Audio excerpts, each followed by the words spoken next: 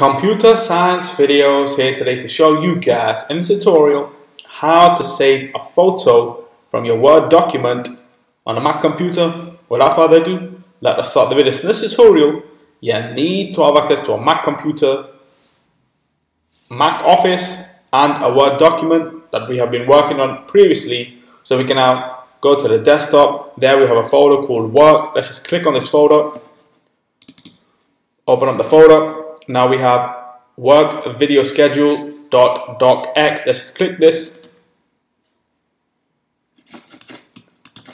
Minimize Finder for the moment. And now you may be wondering, how do I take this photo that we have within the Word document, move it to the desktop, export?